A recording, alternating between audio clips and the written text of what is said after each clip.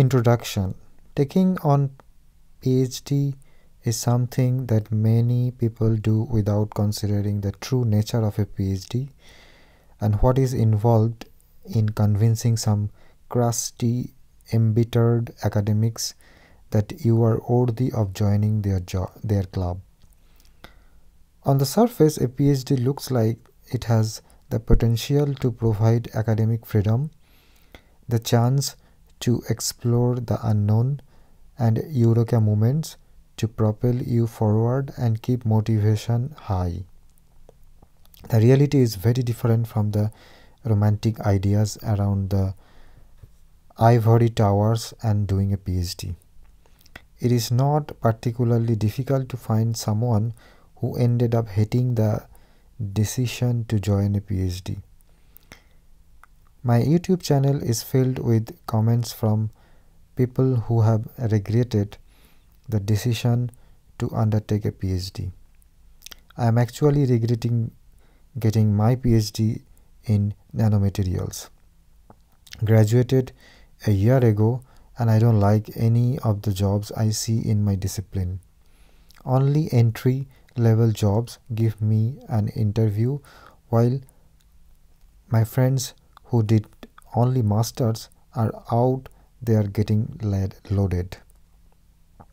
I almost regret staying longer in my PhD program. It has been almost 2 years. I have been hopeful it would get better, but it's only gotten worse. And I have completely lost interest in working on anything academic. Good thing I have teaching that distracts me from my project task. After this semester, which in Germany end in March, I will quit and be free. Recently got my PhD in business and management last February. I absolutely agree with all of your reasonings.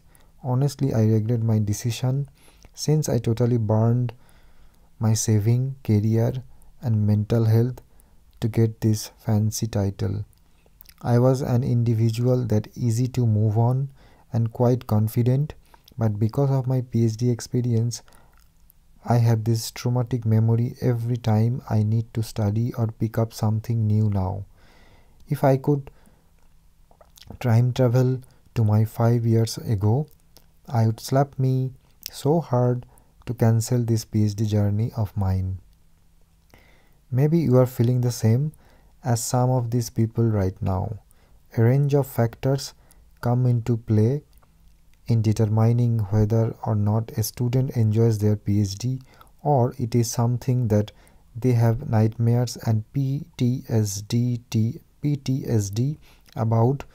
The good news is that understanding what a PhD is and how best to navigate some of the trickier aspects of academia can allow you to get out of a PhD.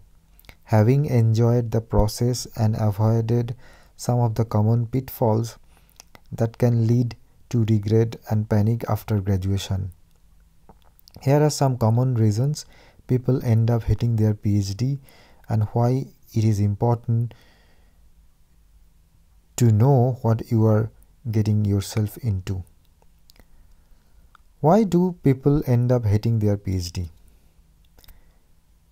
Even though many reasons and personal situations cause people to hate their PhD, a few common reasons tie them all together. Surviving a PhD means weathering the research process, the environment of academia, whilst preparing yourself for the future and a post-PhD life.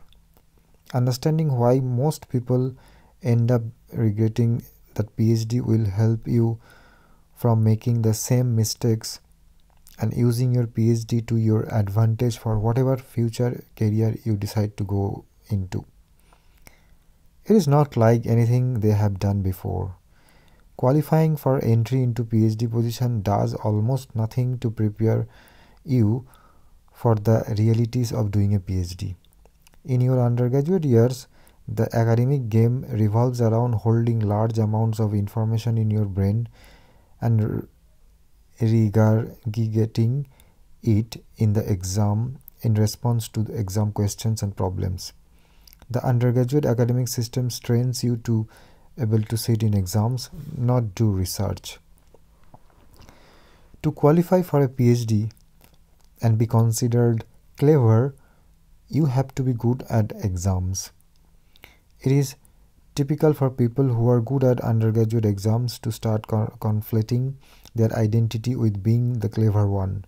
Once you start a PhD, it is common to have a quick and abrupt realization that the ability to sit exams no longer helps you to perform research.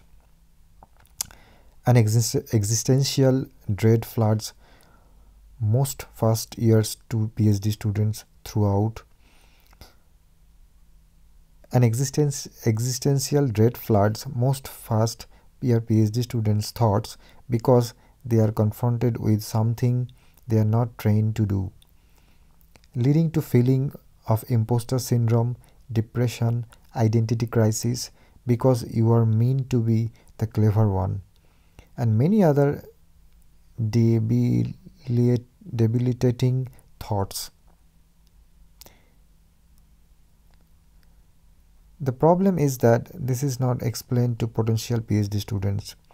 It is nothing like undergraduate or master's level research. Some students flourish when tasked with these new challenges in the early days, while many feel overwhelmed and completely unprepared and never really recover. So, be kind to yourself in the early days of a PhD. You are worthy of being there, and coming to terms with the new expectations and the new skills you will need to build will take a little time. It will feel alien at first, but it will get better. Expectations. No matter what you think about how your PhD will pan out, it never goes as you expected. And the journey is always far tougher than you thought.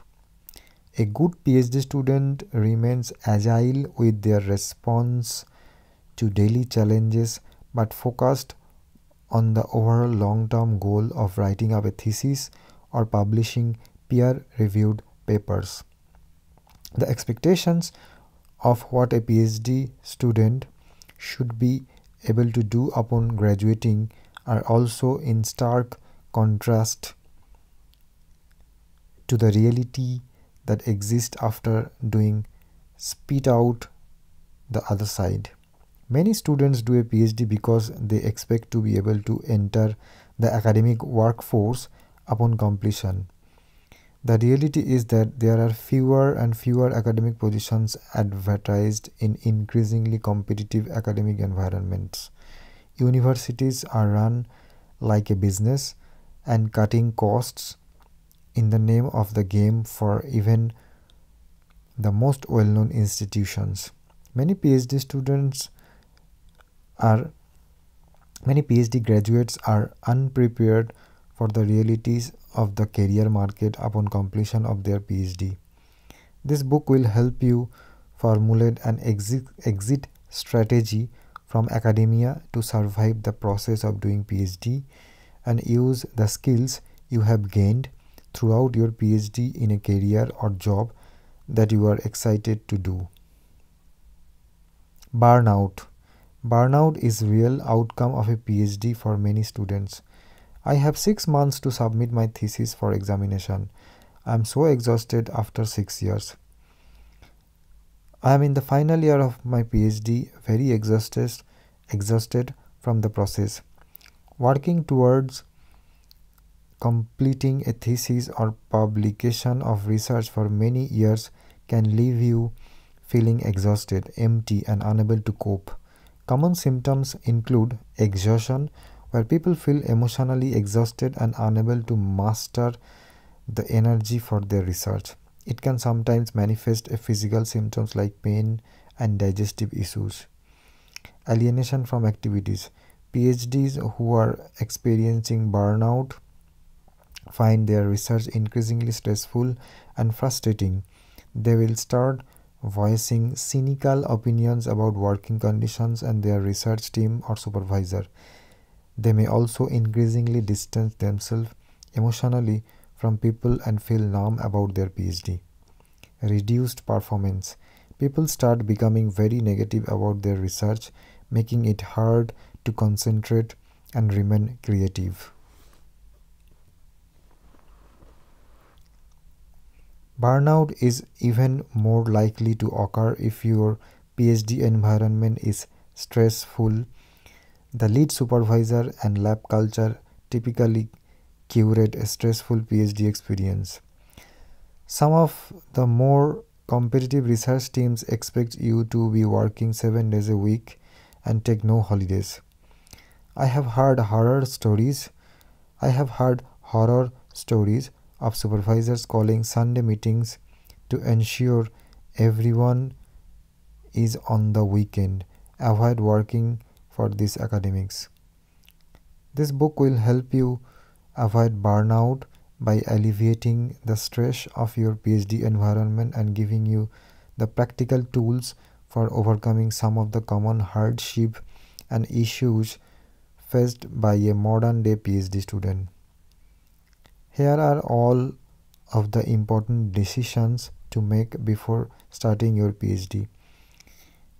It may take time to get through all of this, and you may even miss out on an intake deadline.